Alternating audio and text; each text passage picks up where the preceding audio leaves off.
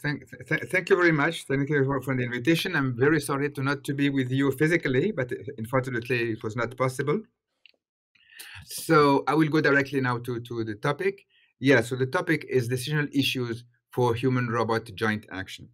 And this is the core of our research here at LAS, which is focused on on what we call the cognitive and interactive robot. And the challenges I would like to tackle is to devise and build a robot that has cognitive and interactive abilities, but for collaborating with humans or interacting in presence of humans, and more particularly to allow it to be pertinent, I would say, when it is doing something, transparent, legible, and acceptable in its behavior. And the applications that we envisage are, from one side, the service or assistant robot, of course, but also the teammate robot in the factory or in the field. So this work, I have not done it alone. There are a number of co-authors in the talks, in the stuff I will present here. And what is important here that I think we should focus on for us from the design part of view, I mean programmer design point of view, is that it seems easy because you just add one parameter, which is the human. And in fact, we will see that in order to have a robot that takes explicitly into account the presence of humans, we need to revisit the robot decisional abilities. And this is what I will try to demonstrate through a number of my slides. And this doesn't mean less intelligence, but on the contrary, more intelligence for the robot. More intelligence is needed, and I would say more subtlety. And so we are aiming to develop, as I said, a comprehensive framework for doing this, I would say, joint human-robot activity. And we are looking at designing, implementing, and also evaluating such systems. So sources of evaluations are numerous, I would say. The first one, I would say, is our intuition and experience as humans. How do we behave, and how do we think we should behave in presence of others? And also in literature, there are I think, very fruitful interactions we could have with people working in multi-agent BDI and dialogue from one side, developmental psychology from another side, and also this very small and very interesting community, which is the joint action community. Joint action. I'm summarizing here the I would say the definition given by Natalie Sebans and Günter Knobich here in their paper, which what is important here is to see that it is a social interactions where several individuals, two or more humans, coordinate their actions in space and time to bring a change in the environment. And what is interesting here is that this means a number of duties and protocols, and it is very important to see that very quickly things can go awry if you don't take them into account. And this is exactly what we have to do when we put the robot to perform joint actions with the humans, because we have to understand from this inspiration, how are we humans able to collaborate successfully, and what is necessary to be a good partner in order to implement this, if possible, at the robot level. I'm citing here some papers we have done on the topic. And what is interesting that we found out that this joint action community is so interesting that we created, and that has been initiated by OLE, and I have joined, a series of workshops on this specific topic, where we try to bring together psychologists, philosophers, and roboticists to understand a little more these challenges where the human and robot have to interact together. So we are organized a number of workshops. The last one was this summer in Helsinki. As I mentioned, this joint action issues assumes a number of coordination tools that we are using, which are joint intention, for example, which is a mutual manifestness, understanding the intention of the other, knowing and exploiting the common ground between the involved agents. And also what is very important is to understand what is shared and not, in terms of representations, in terms of affordances, in terms of commitment between the agents involved in the joint actions, and also the duties and obligations that are linked to joint actions. There is this the key notion of persistent goal, which is joint between the different partners in the collaborative activity. I would say the obligations somehow to inform the other, the partner, and also, if possible, the facilitation that behaviors that we could have to help the other understand understand and track and follow the joint action while it is performed. So all this is for us key and inspiring to build what we call the robot decisional abilities. And this is a kind of, I would say, our conceptual architecture. We imagine that you have human and you have the robot, and there is something to do in the middle, physical action to perform. There is multimodal dialogue between both. There is mutual observation, and this is key. The robot observes the human observes the robot, and it is important to take into account that the robot knows that it is observed. Okay, and the robot has here to share the task, to share the space, and to share the decision. And if there is a task to be performed, it has to be performed in the best possible way, which is efficiently, of course, we are engineers, but also safely.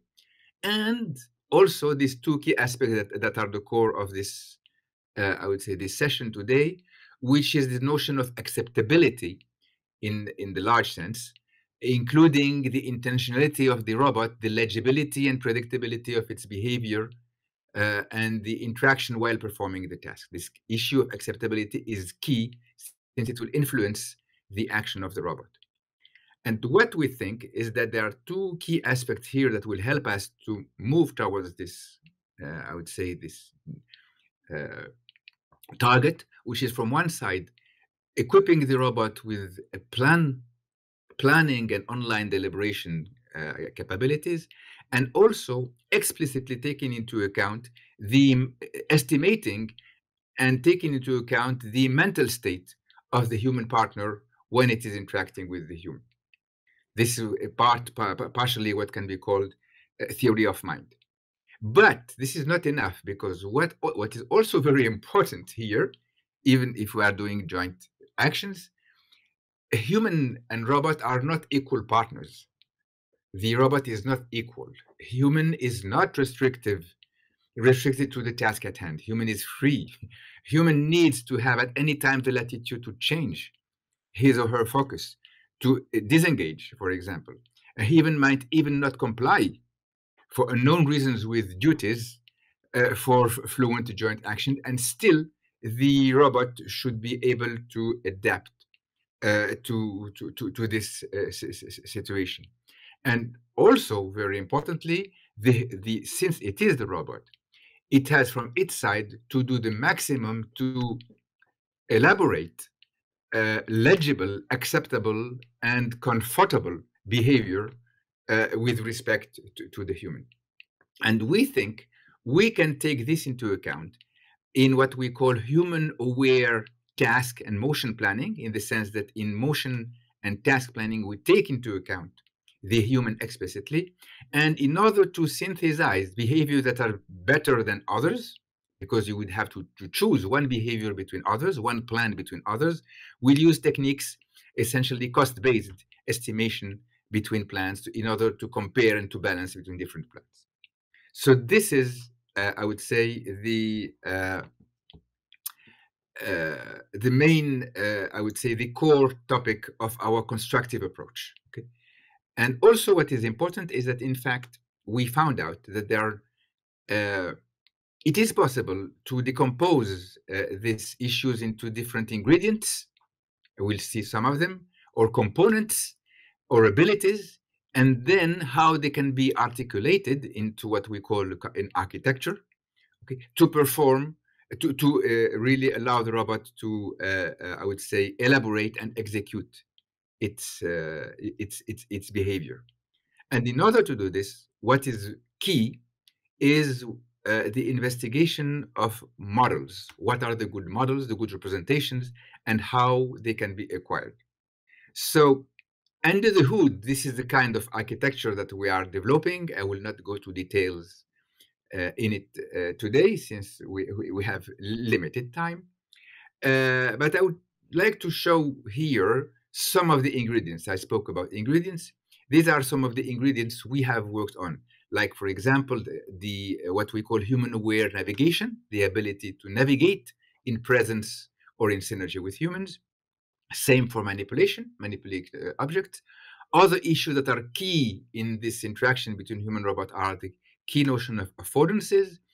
There is all, and the affordances goes with something else that is very important, is the ability for the robot to estimate the perspective of the human, what the human sees from its side. Would like the robot to put itself in the shoes of its human partner, and even to estimate the beliefs, and particularly to be able to detect when they are divergent between what it thinks it is happening and what the human is estimated to think what is happening. And all this are, I would say, uh, food to nurture the task planning, what we call human-aware planning, and cooperative task achievement. So we have implemented a number and contributed to a number of I would say, projects, where I'm showing here some of them, in different situations, like robot guide or assistant at home, or a robot in a mall giving information to humans, or a robot co-worker. And in all these situations, we try to investigate a number of these, I would say, decisional issues, which can be summarized in this slide, I would say. Permanently, the robot at various level of abstractions, but also at various time horizons, has to ask itself, what should we do? Who should do?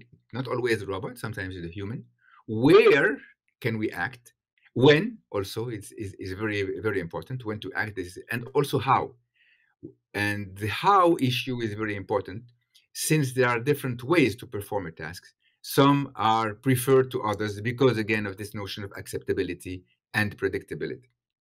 So we are going now to some of the examples of elaborating a shared plan where the human and robot will have to work together. The issue here is to build a good plan, not only any plan, to build a plan that takes into account the fact that there is another actor, another partner, which is the human, taking into account that the legibility and acceptability of the robot, and also notions like compliance with conventions. It has been presented and discussed in the previous presentation.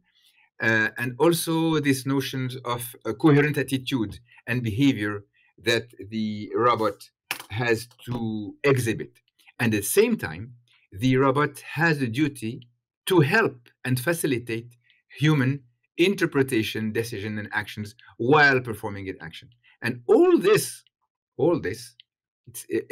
are somehow constraints on the robot behavior. All this should be taken into account as much as we can, of course, and this is incremental, in order to elaborate the good plans, I would say, the good robot plans.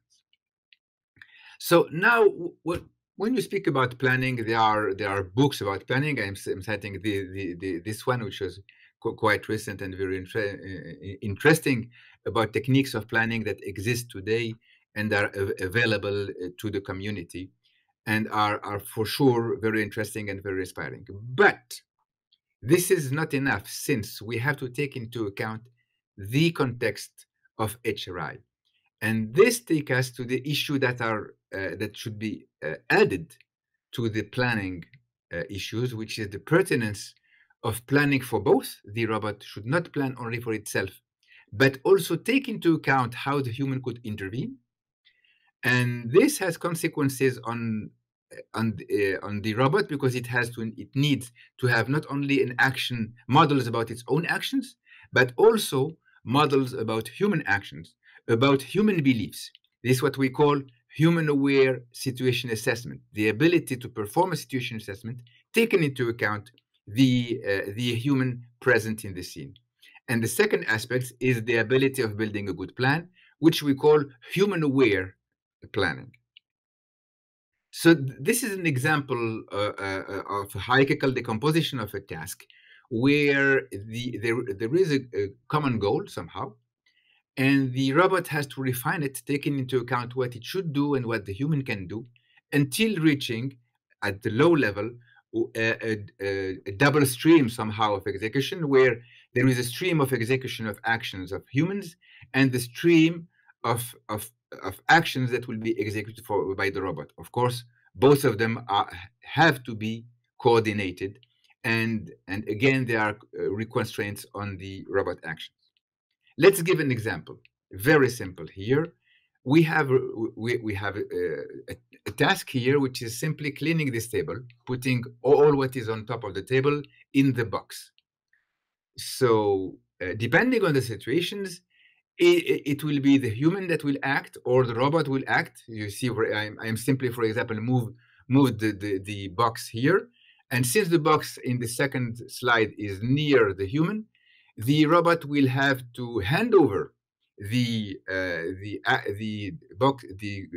objects to the human, and the human will put them in the box. While in the first situation, each of the agents can perform independently somehow.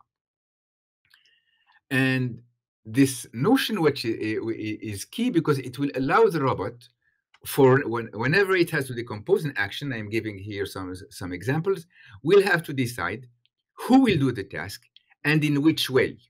And as you see, for example, clearing an object from the table can be done by performing one itself, the robot take and throw, or give to the other that will throw. Okay, and even though exchange between objects could be give directly, or put it near the table and it is taken by the other.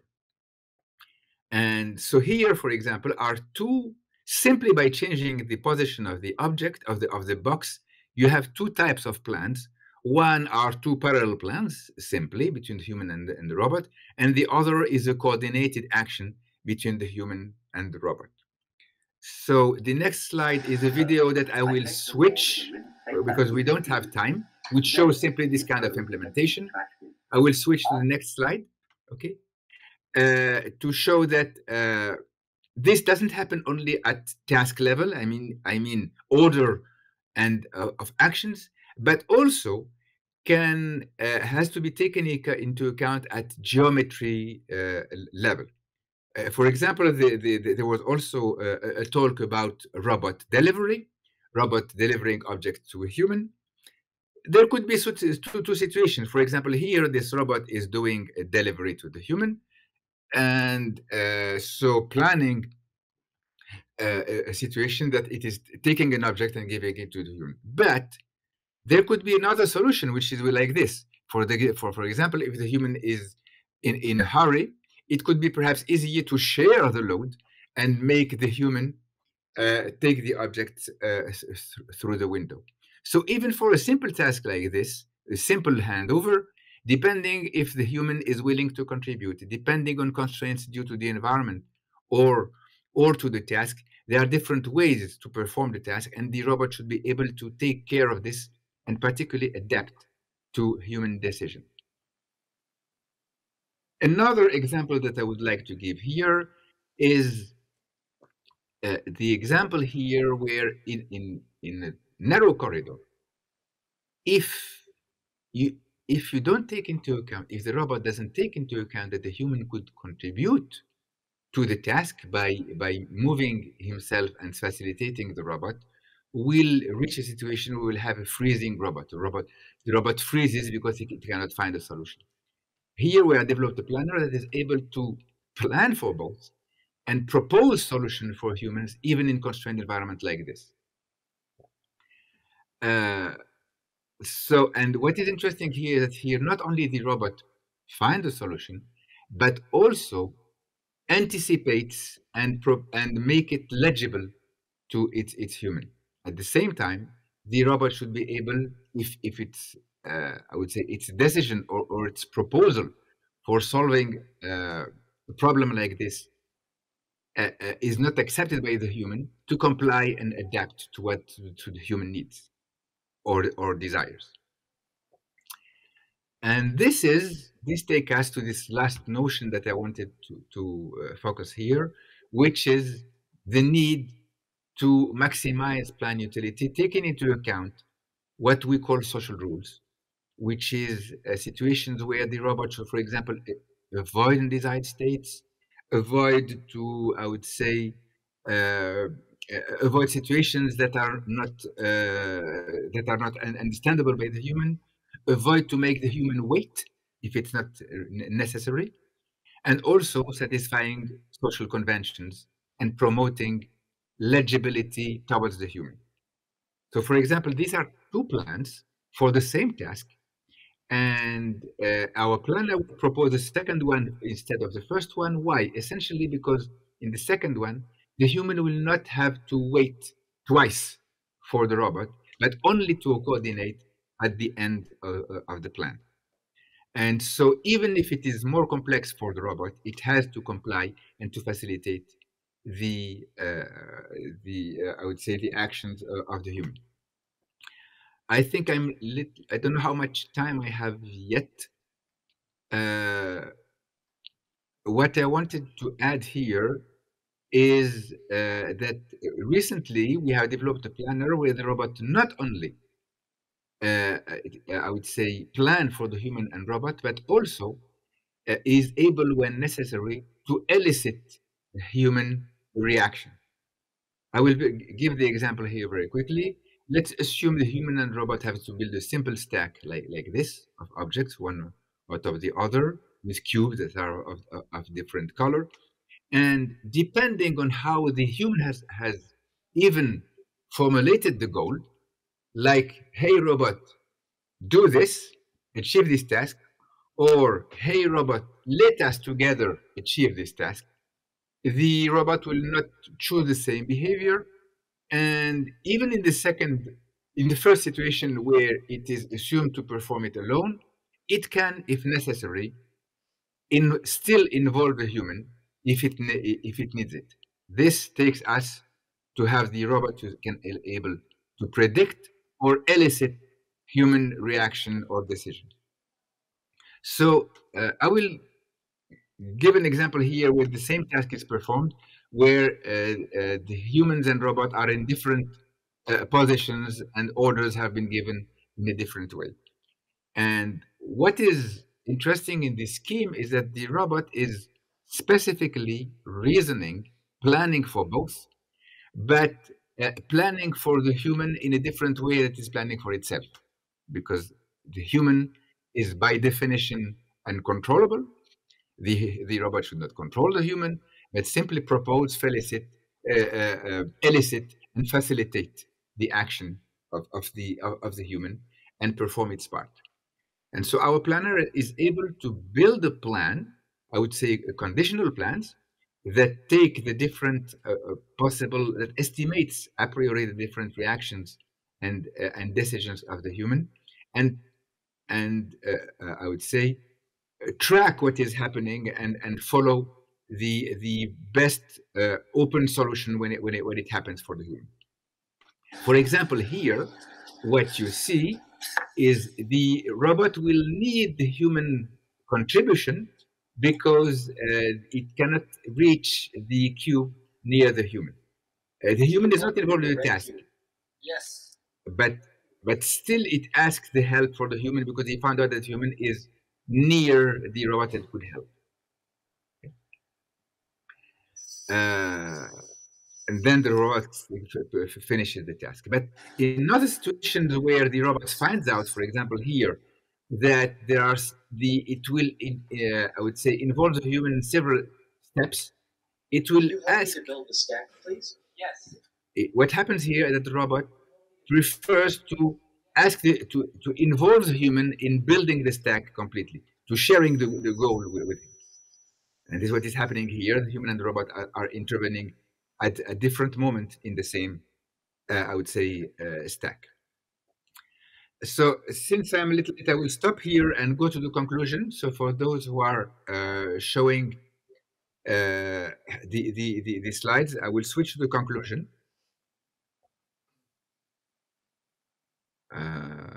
Let me see. I will switch all this because it's too late. Sorry. What is important, and I wanted to make the point here, is that we have defined a number of criteria for planning additional issues that are mentioned here, that are here ordered in terms of cost-based search or in terms of constraints to the planning system, or in terms of properties that the plan should satisfy, or features that should be satisfied. And what I'm showing in green is that things that are today starting to be taken into account. For example, we have seen in navigation that proxemics, visibility, social rules is interesting to be taken into account even in navigation, but also in task. Relative placements of objects and postures are key. Protocols are essentials. Social rules, as I mentioned, and compliance to social norms. And also these features of, I would say, legibility, acceptability, and comfort of the human. So this is the end of my talk. Okay. Thank you very much.